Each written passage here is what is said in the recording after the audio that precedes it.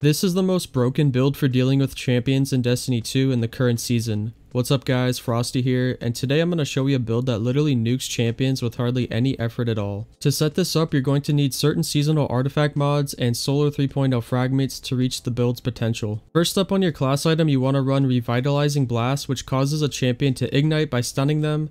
Next, you want to run Solar Fulmination so your ignitions do substantially more damage in a bigger radius. Moving on to your fragments, you want to run Ember of Eruption to further increase the AoE of your ignitions, Ember of Charge to spread Scorch with your ignitions, and Ember of Ashes to apply more Scorch stacks to targets. Next, you'll also need Gauntlet mods or exotics with intrinsic perks to be able to stun champions, and that's the basics. You can also run an exotic warlock helmet called Dawn Chorus, which also stacks more Scorch damage and allows you to get your melee ability back quickly. Some good weapons to apply Scorch to enemies easily are things like Skyburner's Oath, Prometheus Lens, or any weapon with Incandescent.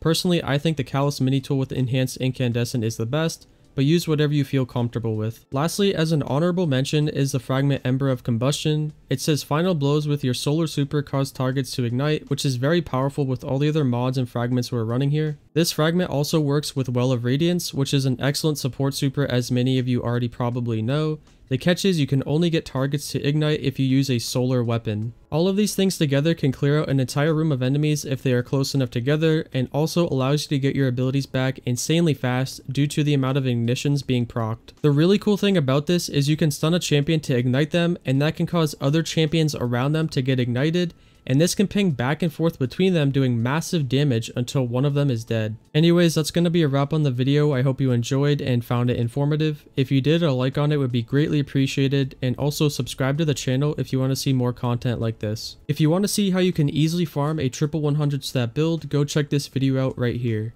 Until next time, stay frosty.